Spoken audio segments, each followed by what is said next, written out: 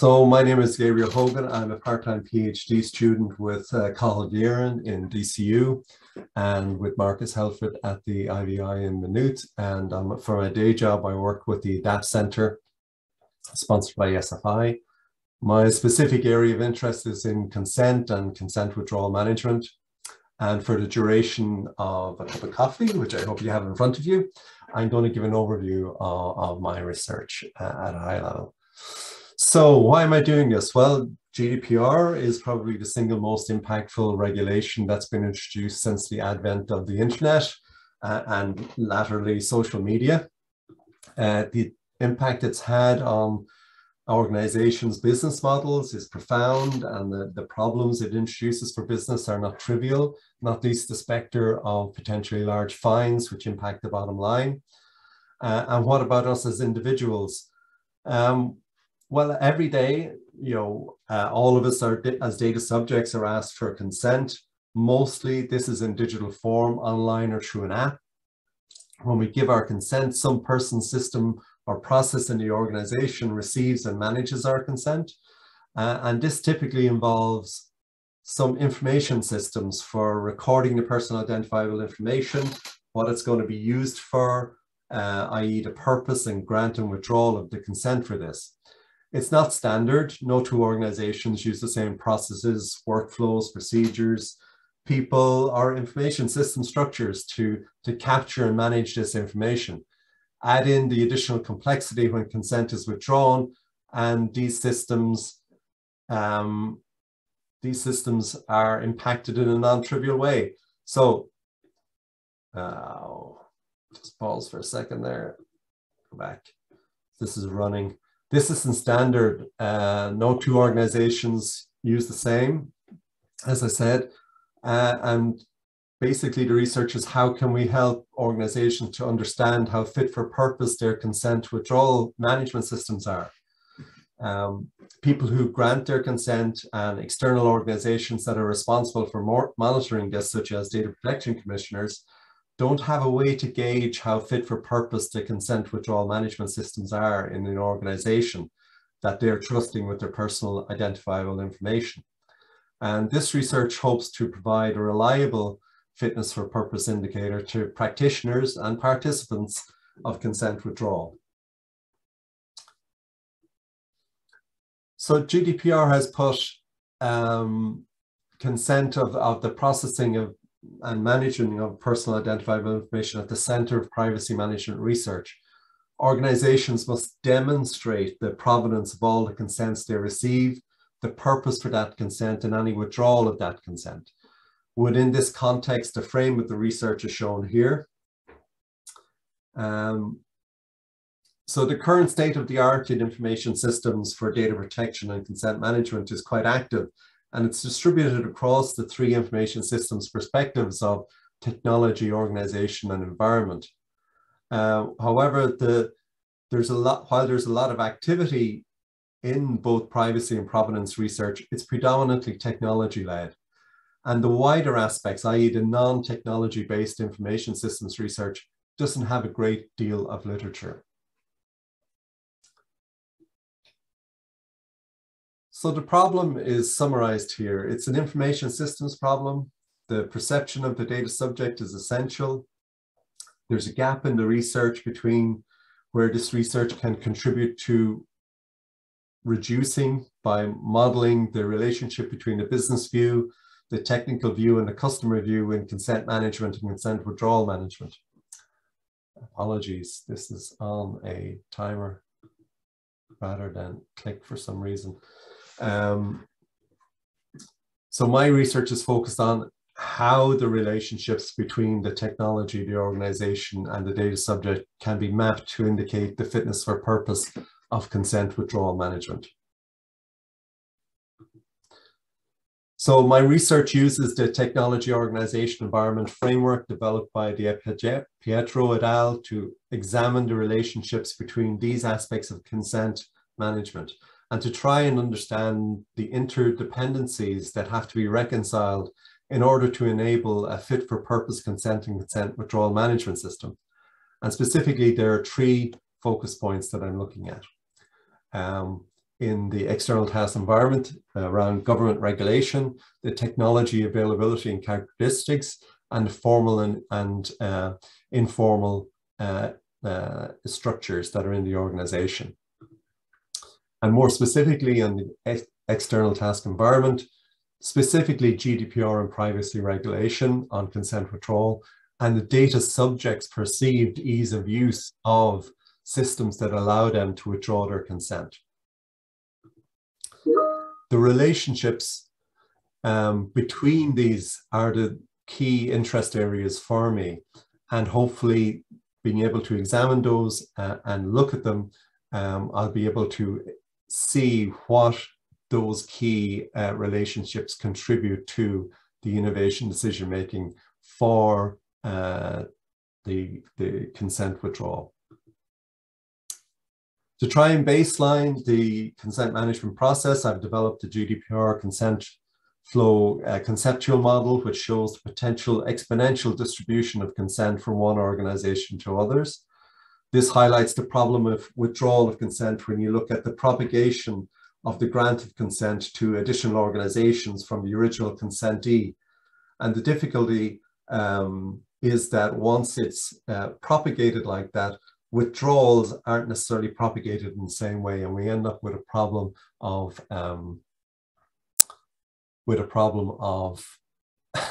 excuse me, orphan consents, which are with organizations, but the withdrawal indicator never makes it to those organizations. I've developed an event-driven process chain of the general consent process as a baseline process using the architecture of integrated information systems approach.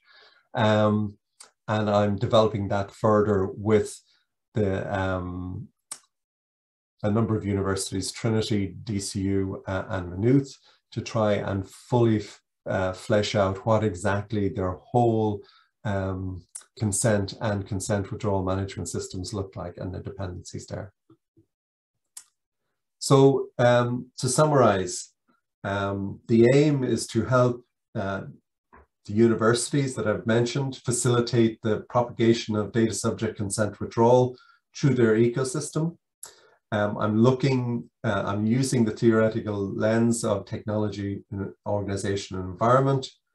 The approach I'm using is a contrast and compare between the consent management processes in the universities, and I'll be evaluating with the universities. Excuse me, again. And hopefully produce an artifact that is both a process and a method that provides a technology solution for consent withdrawal management that enables a better picture of the fitness for purpose of their management systems. Thank you very much. And just a note from the IVI, you can sign up to the newsletter to stay in touch, and the next agenda for 2022 will be, and the events there will be coming shortly. Thank you.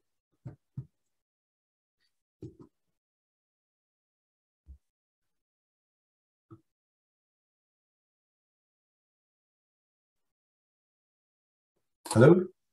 Thanks very much, Gabriel. Are there any questions for Gabriel after that presentation?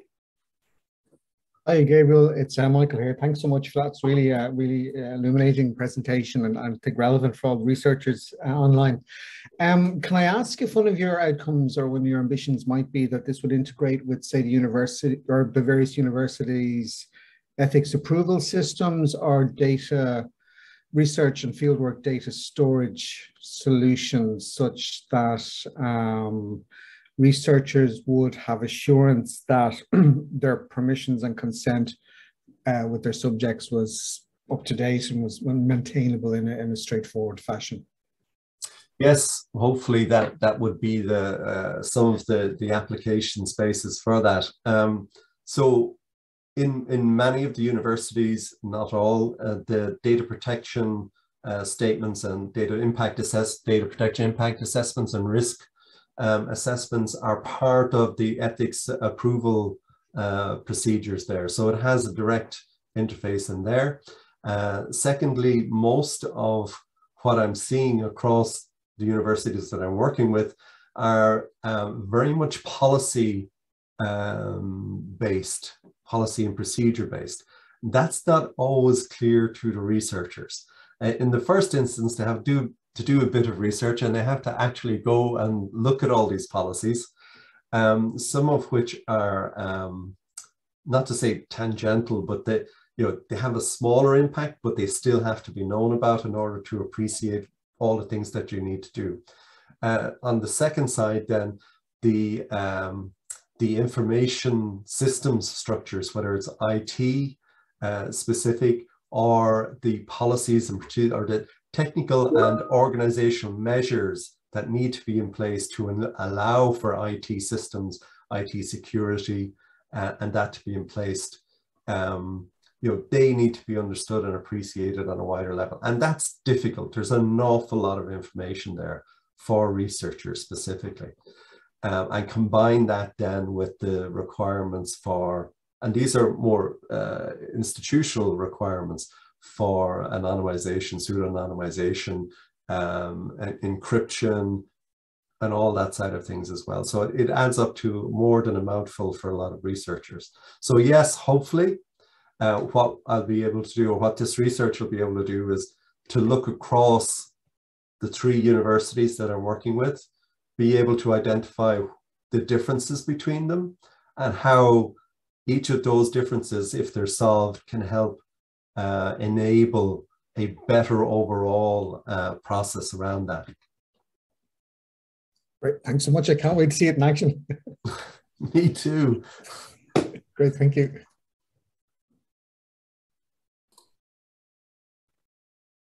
Mansoor, go ahead there.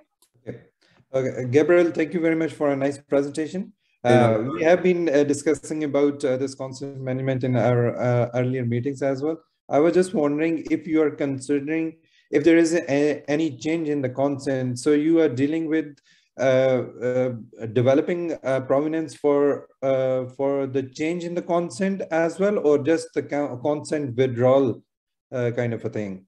I'm mostly focused on consent withdrawal, but what I'm trying to do is to really provide a process for managing the consent withdrawal at the end of the day that is more in tune with the requirements of the data subject, and also for the organizations to be able to internally say, yes, our consent withdrawal process is fit for purpose, or this is what we could do to improve it.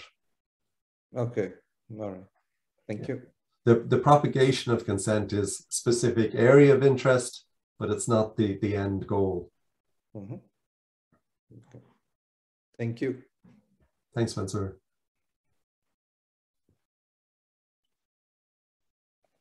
Thanks also from my side, Gabriel, for the interesting presentation, and of course the timely topic, like current topic on consent. We all are bothered with these cookie approvals, and we just approve it, and then basically later we don't even know whatever we have approved on this. And I presume with data management is similar, and I really like that kind of withdrawal and the consequences in that chain of data exchange around to look at this. And of course that fits very well into the newly launched data governance program Empower. I think that's a really big topic on privacy, data sharing, and when we look at these more data markets, I think that concept could be really valuable in these more data markets when we actually share data maybe outside of the organizational boundaries, and consent was given, withdrawn.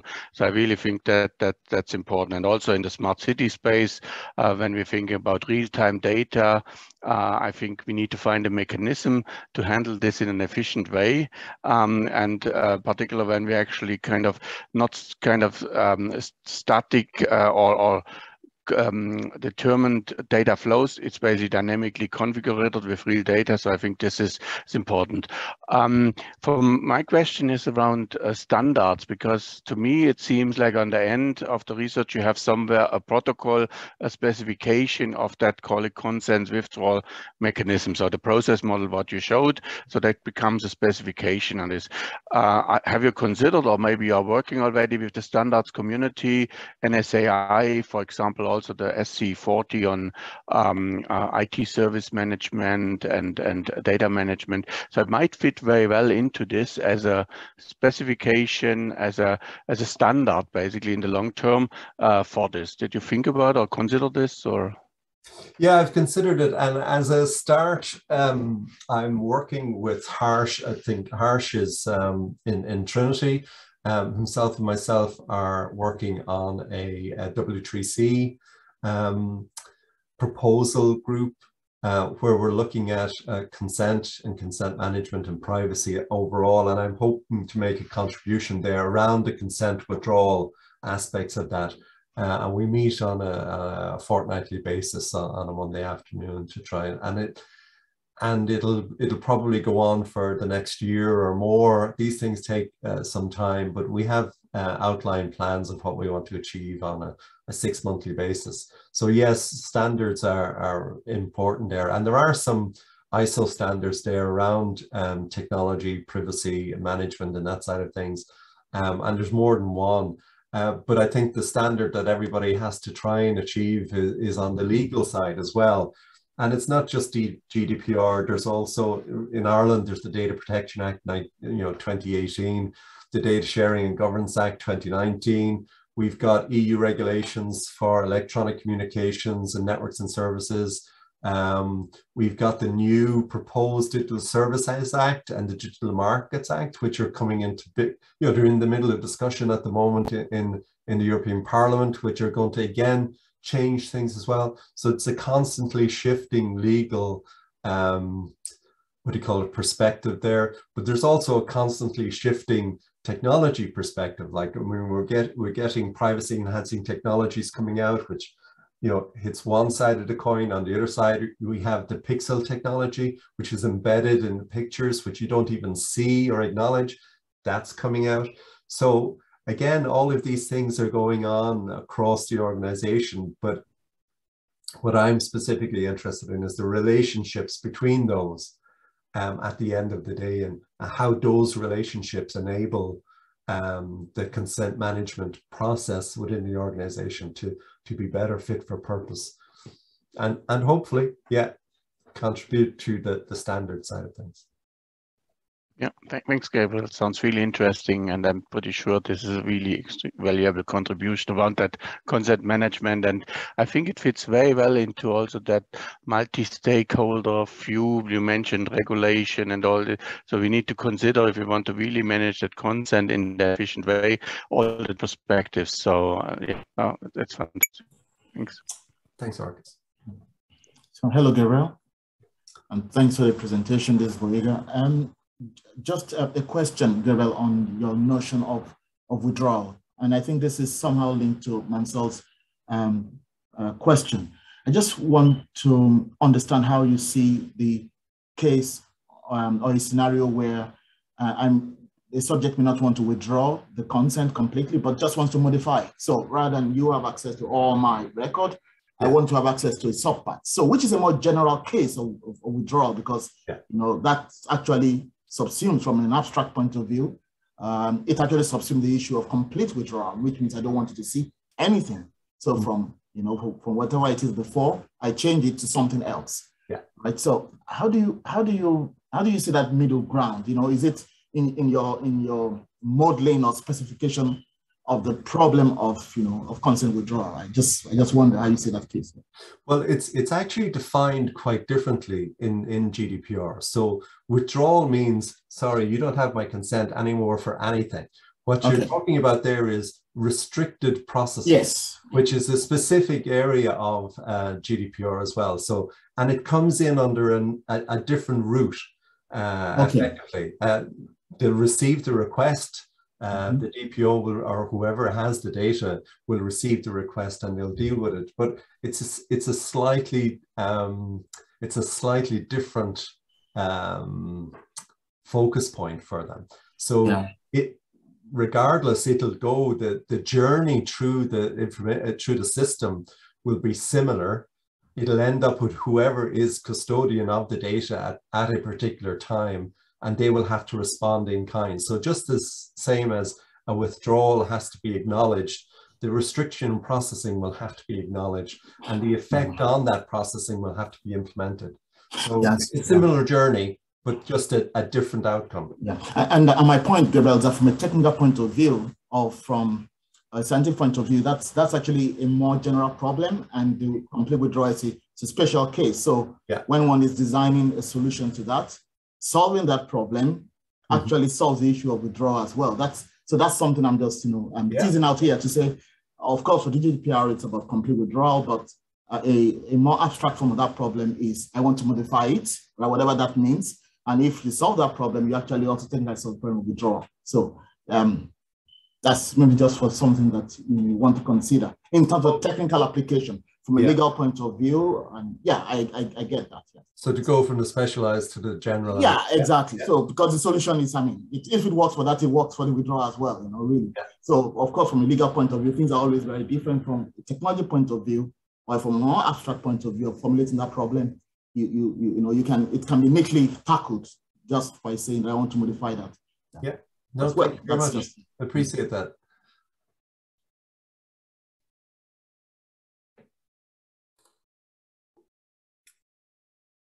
Are there any other questions? We probably have time for one more, maybe.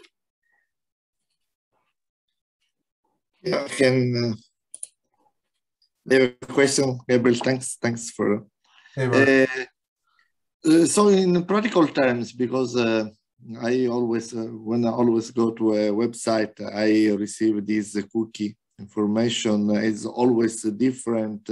It always, and also sometimes when I give, and I try, of course, to select all the needed cookies, and it's a lot of work.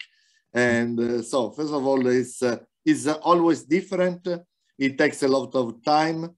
And sometimes with the same websites, just they repeat showing you, so that kind of not storing really the information or the consent that you are giving.